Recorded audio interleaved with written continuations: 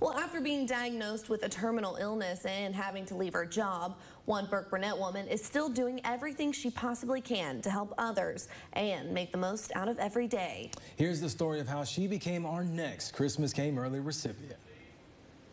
Elizabeth Matthews was a dedicated employee at the Allred unit for over a decade.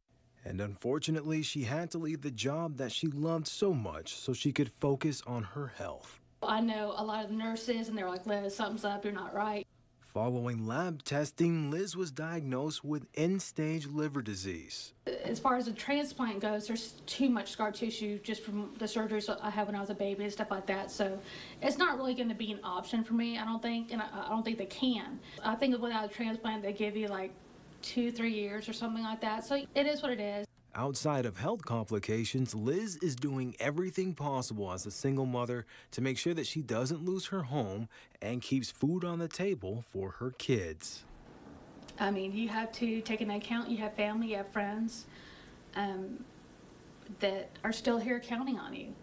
And so you have to be there and make sure that they're happy and they get what they need, and whether they ask for it or not, you see that they need it, do what you can to help them out.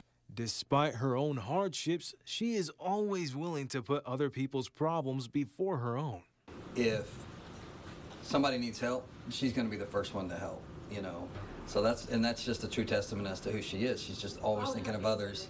Yeah, I will always take care of other people. I mean, just strangers. I would hope that people would do that for me if I was that person. Like people in the rain, people in the snow, people, you know, anything like that, because I feel like you have to have a positive outlook in life, period. You have to be kind to others because you just don't know what they're going through.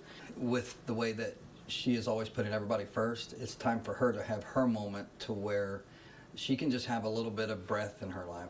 And that's why we decided to surprise Liz as a Christmas Came Early recipient. Hi. Hello. Hey. How are you? Come here, Liz. Is there a Liz in the house? There is. Hi, Liz. How are you? I'm Steve Fairchild with Hamilton Bryan. Nice to meet you. Someone has nominated you for a Christmas Come Early. Oh, thank you. We'd like to give you $500, and we hope this will come in handy at this time of year. Thank you. Isn't that cool? Yes, and I'm extremely grateful because now I don't have to stress so bad. You know, I'm already stressed like everybody else. I'm no different than anybody else, but I'm very grateful. I'm very grateful to everyone, and thank you.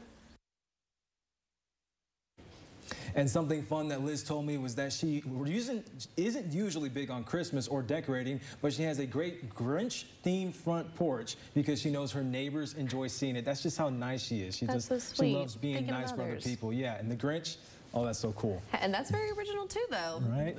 Well, if you want to nominate someone, just head on over to Texomashomepage.com and click on the Christmas Came Early tab under the contest section.